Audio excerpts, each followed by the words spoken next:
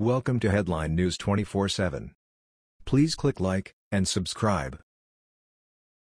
Coast Guard stops 611 migrants in dinghies before reaching land and sends them back. According to Breitbart, between Monday and Tuesday, the Libyan Coast Guard reportedly rescued 611 migrants aboard several dinghies off the coast and took them back to the African mainland. Along with the Libyan search and rescue operation, an Italian vessel, following indications from the Libyan Coast Guard, rescued 108 migrants aboard a rubber dinghy and delivered them back to the port of Tripoli.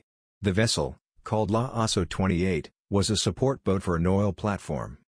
Italian mainstream media have echoed complaints of NGOs claiming that in taking migrants back to Libya the Italian vessel would have violated international law that guarantees the right to asylum and does not recognize Libya as a safe haven.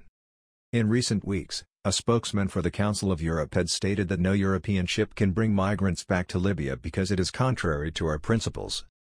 20 days ago, another ship supporting an oil rig, the Vothalassa, after rescuing a group of migrants, was preparing to deliver them to a Libyan patrol boat when an attempt to revolt among the migrants convinced the commander to reverse the route and ask the help of the Italian Coast Guard. The migrants were loaded aboard the ship Dinghies and taken to Trapani, Sicily, after the intervention of the President of the Republic Sergio Mattarella. On the contrary, Deputy Prime Minister Matteo Salvini has declared Tuesday's operation to be a victory for efforts to curb illegal immigration. The decision to take migrants back to Africa rather than transporting them to Europe reflects an accord between Italy and Libya that has greatly reduced the numbers of African migrants reaching Italian shores.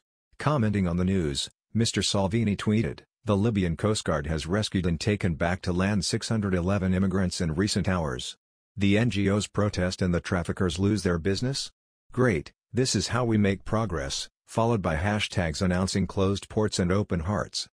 Parliamentarian Nicola Fratiani of the left-wing Liberian Eguali, Free and Equal, party and secretary of the Italian left, presently aboard the Spanish NGO ship Open Arms, denounced the move. "We do not yet know whether this operation was carried out on the instructions of the Italian Coast Guard, but if so it would be a very serious precedent, a real collective rejection for which Italy and the ship's captain will answer before a court," he said. International law requires that people rescued at sea must be taken to a safe haven in the Libyan ports, despite the mystification of reality by the Italian government, cannot be considered as such, he added. The United Nations Immigration Office, UNHCR, has threatened Italy for the incident involving the 108 migrants taken to Tripoli, insisting that Libya is not a safe port and that the episode could represent a breach of international law. "We are collecting all the necessary information," UNHCR tweeted.